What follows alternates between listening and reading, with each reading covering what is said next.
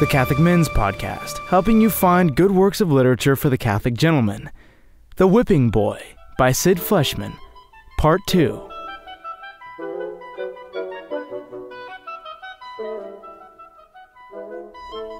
Chapter 13, The Chase. A thoroughbred of the streets, Jimmy acted on instinct. He didn't wait to be nabbed. In a burst of straw, he shot up and made a leap for the door. Cutwater, startled, lost the merest breath of time, but it was enough. Jimmy swung open the door and ran. His long arms outstretched, Cutwater lurched after him, and Prince Brat followed. Jimmy vanished into the wild green tangle. He jumped a great fallen log, ducked under low-hanging branches, and, like a rabbit, made sudden changes in direction. He could hear Cutwater close behind, breathing like a bellows. "I'm on your tracks. Stop before I get agravexed with you, Prince." Jimmy covered the ground at full tilt. Leaves crackled under his feet. "Gah," he thought, he might as well be leading a confounded parade for all the noise he was making. He reached a small clearing and half jumped out of his skin. Sniffing near the skeleton white roots of an upturned hollow tree stood a wild beast. A bear! Jimmy would have preferred Cutwater's own company, but before he could find his legs, the hairy beast took flight. It went crashing away to Jimmy's left. Jimmy got his breath back. Then, almost without thinking, he dove into the hollow of a dead tree and snuggled himself in. Moments later, he caught the merest glimpse of Cutwater cupping an ear. Turning on his heels, the rattle-boned man gave a shout. "Practically got you by the hind leg, pesky prince." Jimmy let out a small sigh of relief. Cutwater would have a mighty surprise if he caught that bear by the hind leg. As the sounds of the chase grew fainter, Jimmy crawled out of the hollow root. The sun was now high enough to send down smoky rays of light through the treetops. Which way was the river? And then he saw Prince Brat, his face lobster red from running, at the edge of the clearing. "Unfaithful servant," he protested, glaring hard at Jimmy. Until this moment, Jimmy hadn't had a moment's pause for anger, but now fury shot into his eyes. "Curse this blabber-tongued, hateful prince." "You betrayed me," the prince shouted. "You'd have deserted me without a care," Jimmy bristled. "Ain't it me they think is the prince? If you hadn't pointed me out under the straw, Cutwater would have flown off to pick up my tracks, and we could have crept away dead easy. I wouldn't be running my lungs out."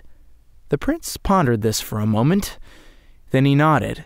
"Then I forgive you." Jimmy was speechless for a moment. "Forgive me? Don't trouble yourself, my good and loyal prince, and get yourself another whipping boy." "But I have not dismissed you from my service," said the prince calmly. "I dismiss myself," Jimmy fired back. "I'll get where I'm going, and you can find your own way back to the castle." "I'll go with you." "Not likely."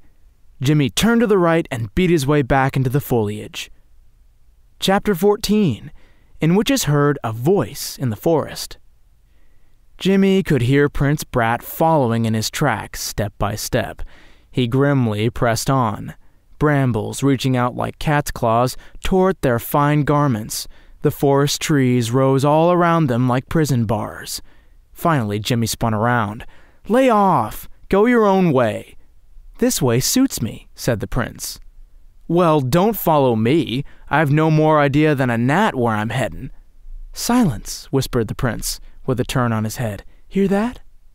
They froze, the two of them. A voice came wailing through the woods. "Petunia, pet Petunia."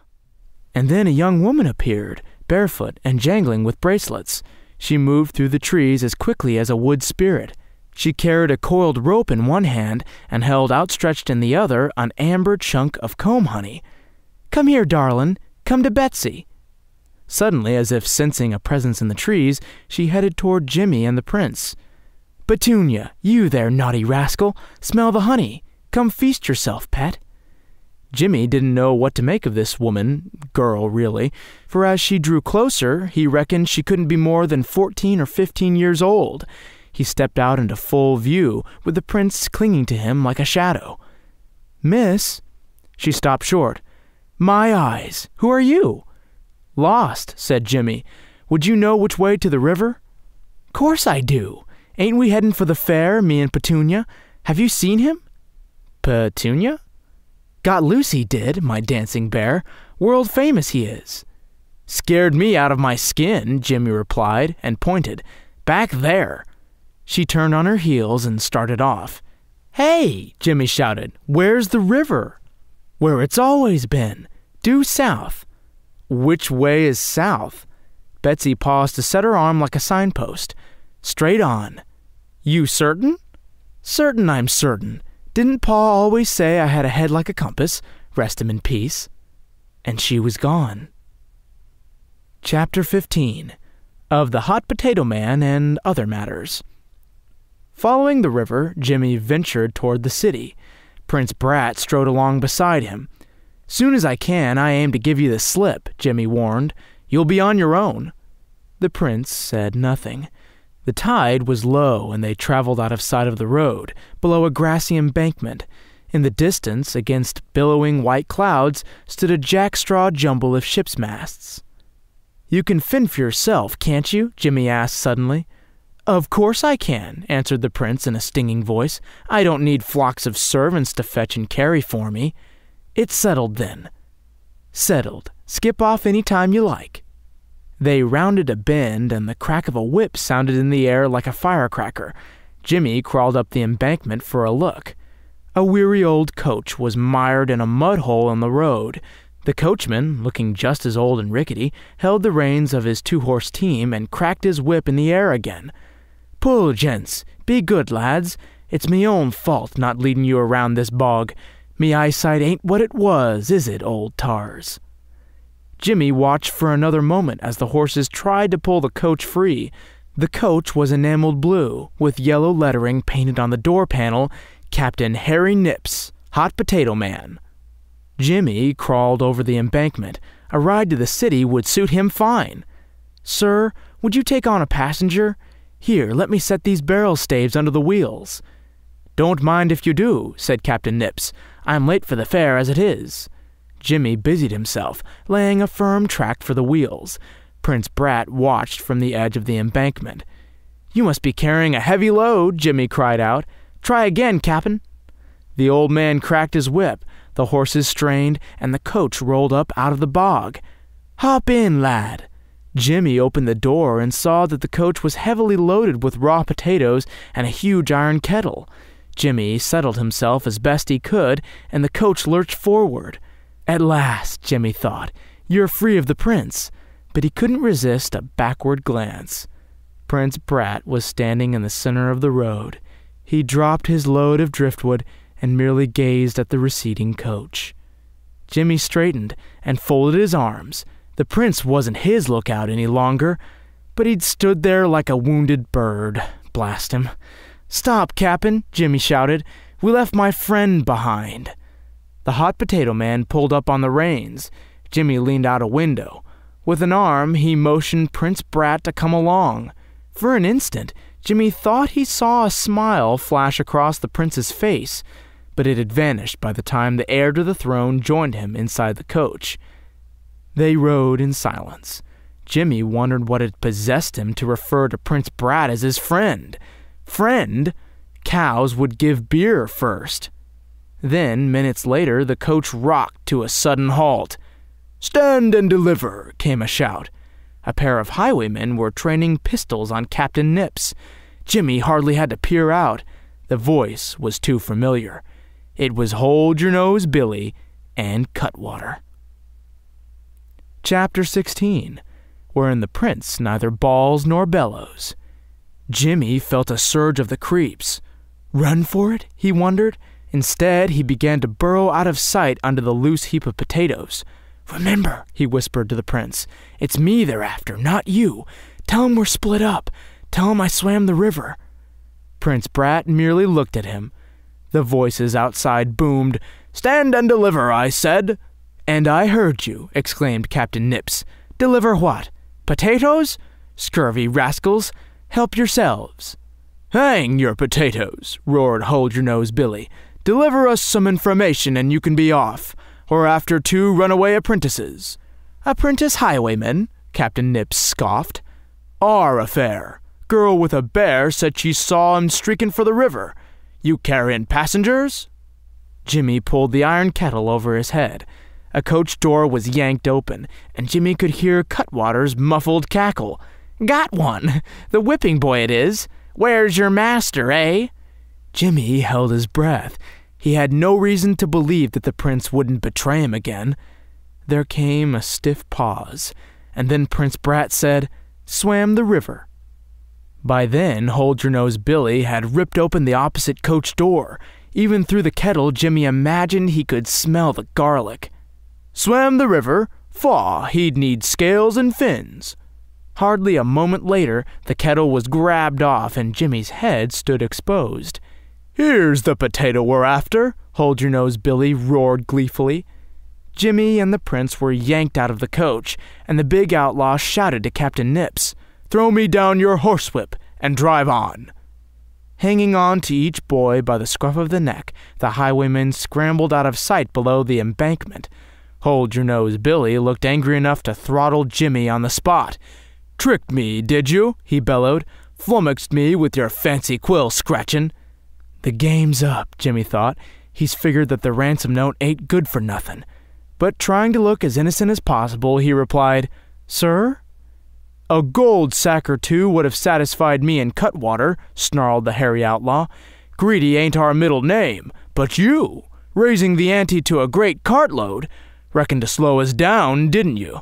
It would be easier to drag around a dead horse. If we ain't light-footed, we're caught. That was your scheme." What a pair of fools, Jimmy thought. That hadn't been his scheme at all. "You've got it all wrong," he declared. "I swear it." "Aye, enough plunder to burden us directly to the gallows, eh?" Hold-Your-Nose Billy continued. "Well, here's a whipping you won't never forget." He snapped Captain Nips' whip into the air and got the feel of it.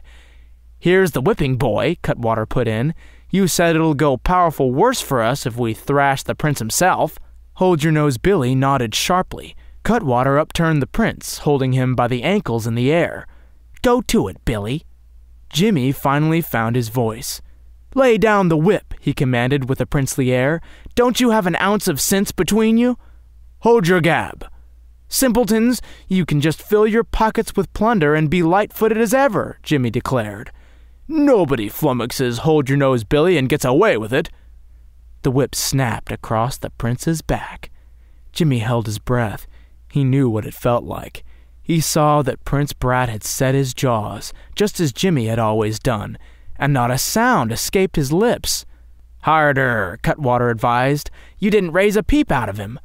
The big man let fly again. "He must have a hide like an elephant," cried Cutwater. "He don't feel a thing." "He'll feel this," Hold-Your-Nose Billy thundered, and the leather whistled through the air. The prince's jacket was being shredded.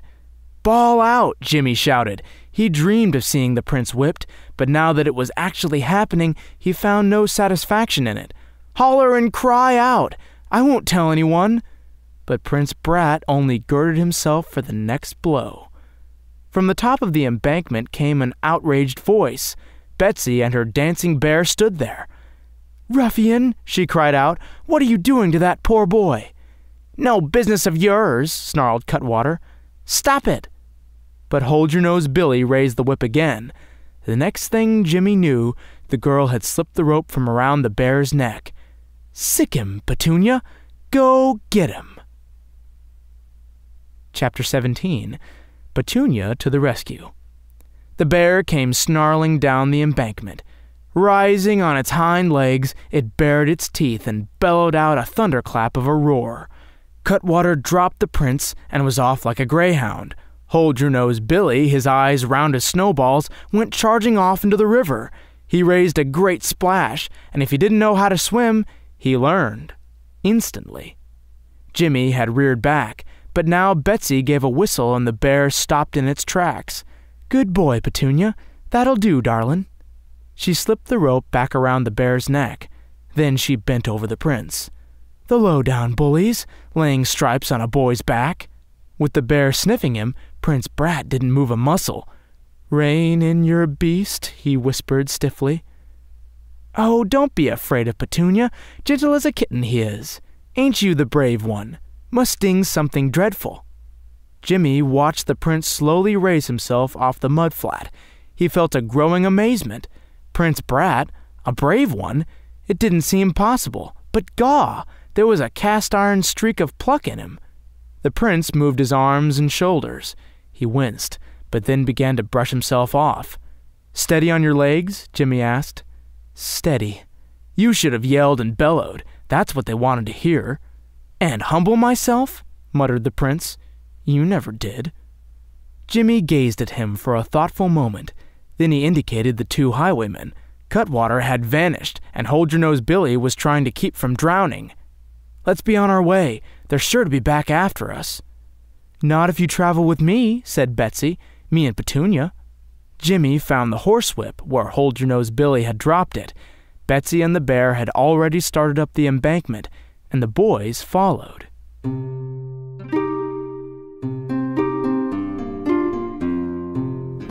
So we're going to skip ahead a little bit. They travel on with Betsy and Captain Nips, and then they're all sitting eating potatoes in town, and that's where we're going to pick it up. Chapter 18, of assorted events in which the plot thickens thicker.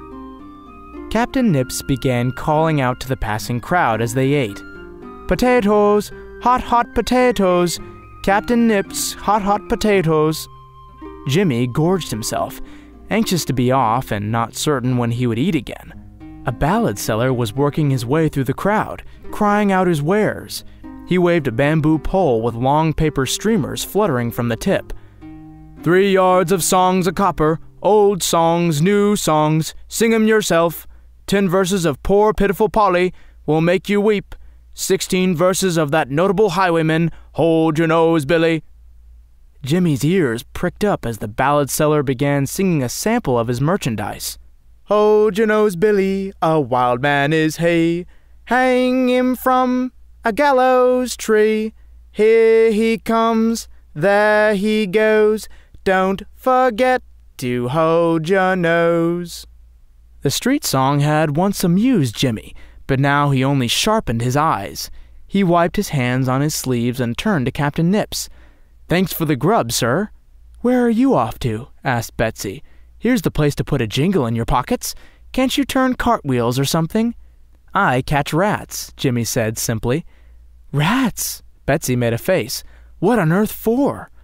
"There's good money in sewer rats. The meaner, the better." "My eyes!" exclaimed Betsy. "Don't you get bit?"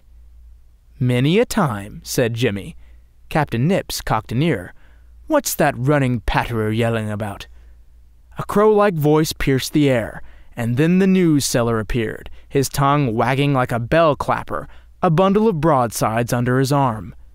"Prince sold to gypsies, the true and genuine facts, ink still wet, whipping boy charged with dastardly scheme, king offers reward for the unspeakable rascal, dead or alive, full description, get your copy, keep your eyes peeled and catch the reward." He was selling his broadsides almost as fast as he could yell. The facts were cockeyed, but Jimmy grabbed his birdcage, backed off, and was gone.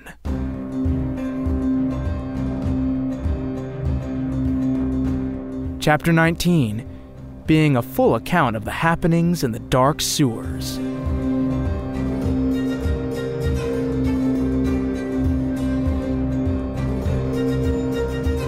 Jimmy headed for the only safe place he knew, the sewers. He scrambled along the docks, and the prince dogged him every step of the way. Jimmy turned on him like a cornered rat. "Ain't you done enough? You've got a price put on my head. Go home." "But you're my friend," the prince stated, as if he were issuing a royal decree. "Don't count on it," replied Jimmy. He started down stone steps to the river, but the prince stopped him with a sudden, urgent yelp. "Look!" Looming up on the cobbled wayside came the hulk of Hold-Your-Nose Billy, with Cutwater following as close as a cow's tail. Jimmy didn't wait to be spotted, but it was too late. The big outlaw, his hair and beard looking bonfire red under the bright sun, gave a distant yell and altered course. Jimmy and the prince took the stairs in leaps.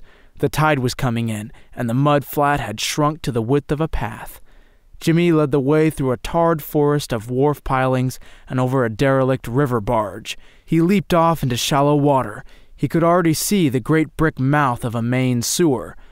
"Don't leave footprints in the mud," he warned. They splashed along the water's edge and were there. The arched sewer stood tall enough for a horse and rider. Jimmy leaped the mud and was in. But the prince balked. "It's black as night in there. Jump, quick!" The prince steeled himself and made the leap. Jimmy advanced into the tunnel, but the prince held back. "Follow me.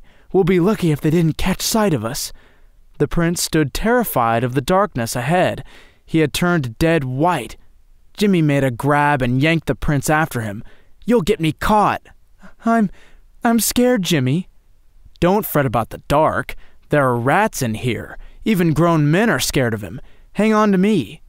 Deeper and deeper, darker and darker, they sloshed through the cavernous sewer. The gutters of the city overhead had dried, but old rain seeped and dripped from the glazed brick walls.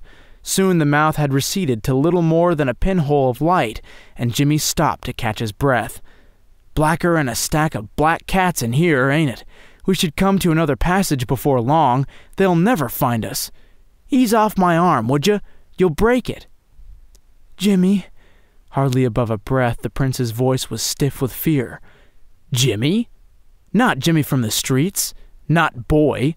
The wonder of it," Jimmy thought. "Like we was old knockabout friends of the streets." I wish I were like you."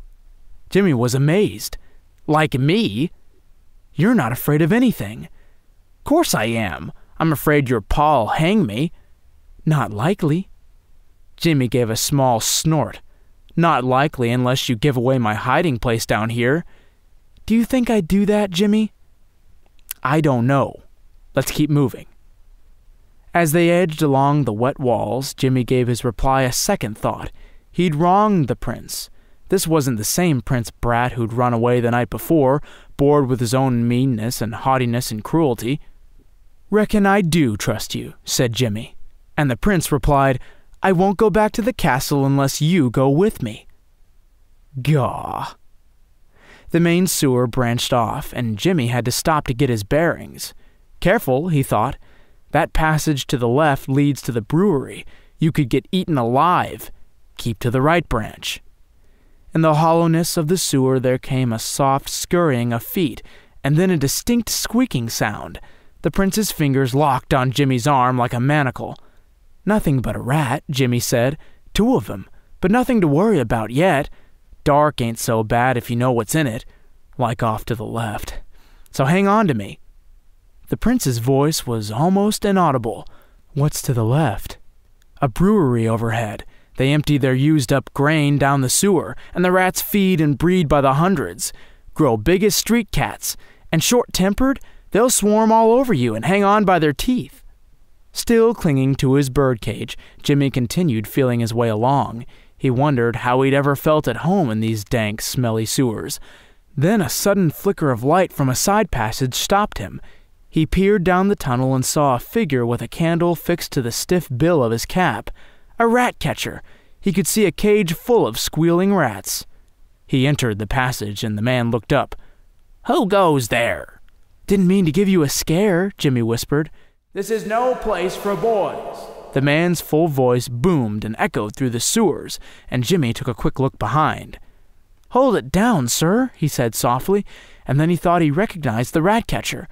"Ain't you old Johnny Tosher?" With the candle glowing from his hat bill, the man bent forward. "I declare, is that you, Jimmy?" "It is." "Ain't you grown since you left the sewers?" "I'd be obliged if you'd snuff out your candle, sir. There's bloodthirsty ruffians after us." "Speak up," said the old man, cupping a hand over his ear. "Is it true you've got taken up by the king himself? That's the gossip. What are you doing back in the sewers?" "Running for our lives." "Eh?" "Your candle will give us away." "What's that?" "You do us a kindness to pinch it out." "Speak up, lad. Now you're a king's little gentleman. They learn you to talk in whispers? Come back for a visit, have you? Oh, your pa'd be proud." He gave the top of Jimmy's head a pat. "They say you're Prince Brat's own whipping boy." Suddenly the rat catcher straightened. Who's there?" Looming up in the yellow glow stood an immense hairy figure and a rattle-boned man. Jimmy's heart stopped cold. "What in blazes?" roared Hold-Your-Nose Billy. "They flummoxed us, Cutwater. That one ain't the prince. It's the other." "I heard," Cutwater cried out. "We whipped the prince himself. Worse'n common murder, you said." "Aye, the king'll skin us alive by inches." "Mercy on us." "But not if he don't find out." Both lurched forward to grab the boys. Jimmy swung the birdcage, knocking the candle flying. The flames sputtered out in the murky water, and the sewer was thrown into sudden darkness. "Run for it!" Jimmy yelled out. "I got one," cackled Cutwater. "That's me you got," bellowed the rat catcher. "Scurvy riffraff, who are you?"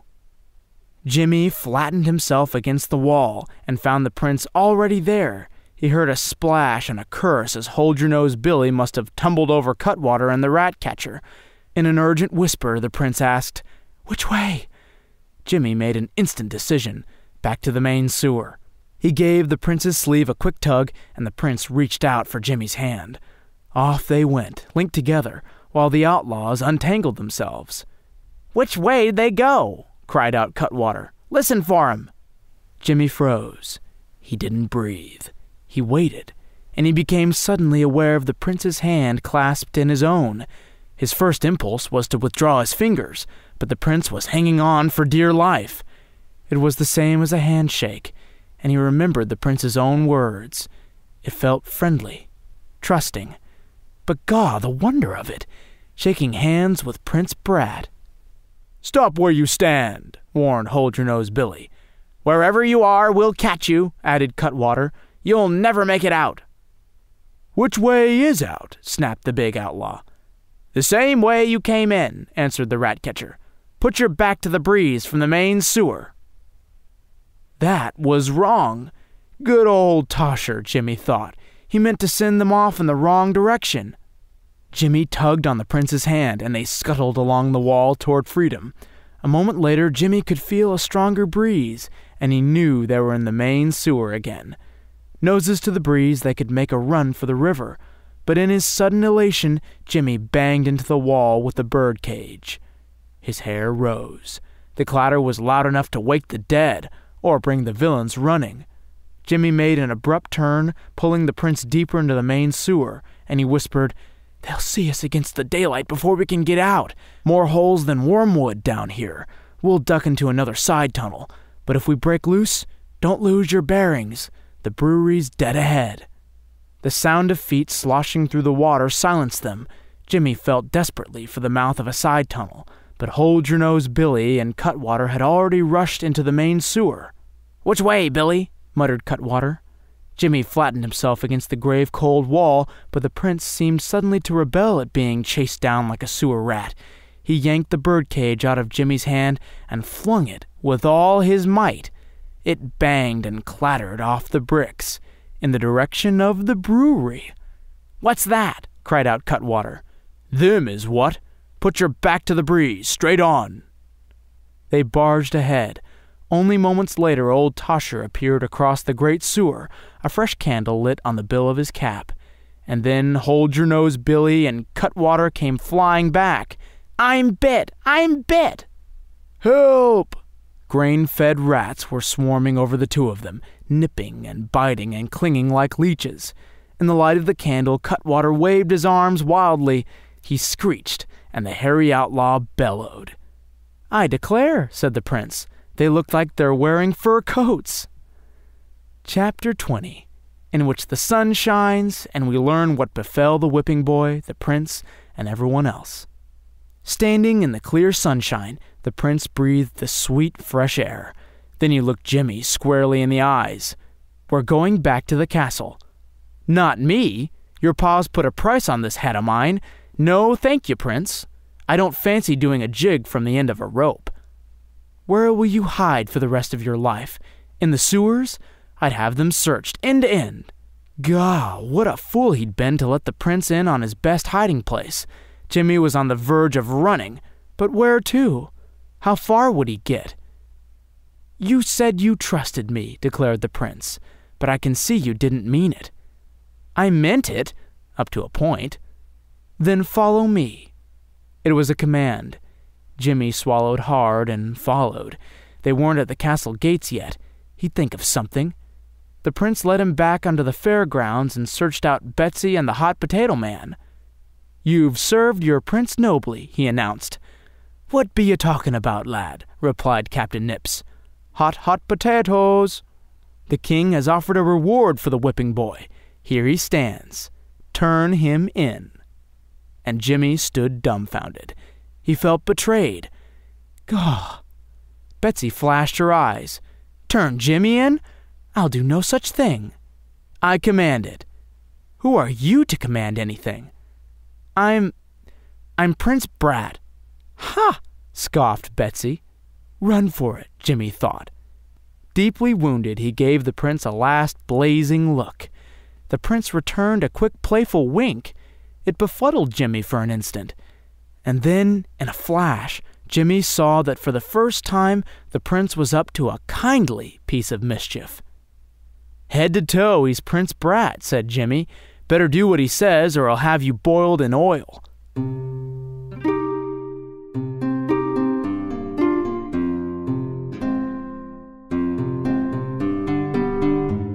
Jimmy had to wait with Betsy, Petunia, and Captain Nips while the prince was alone with the king. Finally, a pair of golden doors were opened, and the group was ushered into the throne room. The king sat with his legs crossed and the merest flicker of a smile on his lips. Betsy bowed low, and Captain Nips did the best he could. "The reward is yours," the king announced, and then he turned to the prince. "What about the bear? Came to your rescue, did he?" "Couldn't we give him the title of official dancing bear to your royal majesty, Papa? He'd draw crowds wherever he went." "Done." Betsy and Captain Nips were dismissed. Jimmy now stood alone, it seemed hours, while the king gazed at him. He began to feel a noose tightening around his neck. "You ought to be whipped." "Yes, my lord." "Prince Horace has caused enough mischief to wear out the hides of a dozen whipping boys. He tells me it's thanks to you that he's back, sound and safe. The king thanks you." Jimmy took a small breath. "You are placed under the prince's protection under one condition. He has sworn to do his lessons, blow out his night candle, and otherwise behave himself." Jimmy's eyes flicked to the prince. "Gaw," he thought, "you must want me for a friend awful bad to promise all that. So help me, if it's a friend you ran off looking for, it's a friend you found." "Dismissed, both of you," said the king, "but do change out of those smelly clothes." Retreating toward the golden doors, the prince beside him, Jimmy felt a sparkle rise into his eyes. "You got me off without so much as a single whack," he whispered. "I couldn't bear all the yowling and bellowing." "I wouldn't yowl and bellow." "But I would, Jimmy." And Jimmy caught the twinkle in his eyes. Almost at the doors, they were stopped by the king's voice. "One more thing." The king broke into a smile you could warm your hands over. "If you boys decide to run away again, take me with you."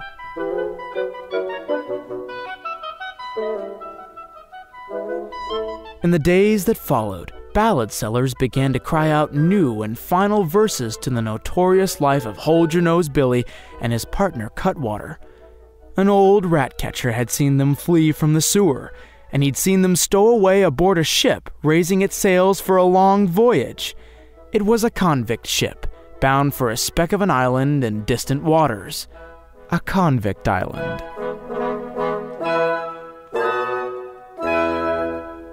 The end of The Whipping Boy by Sid Fleshman.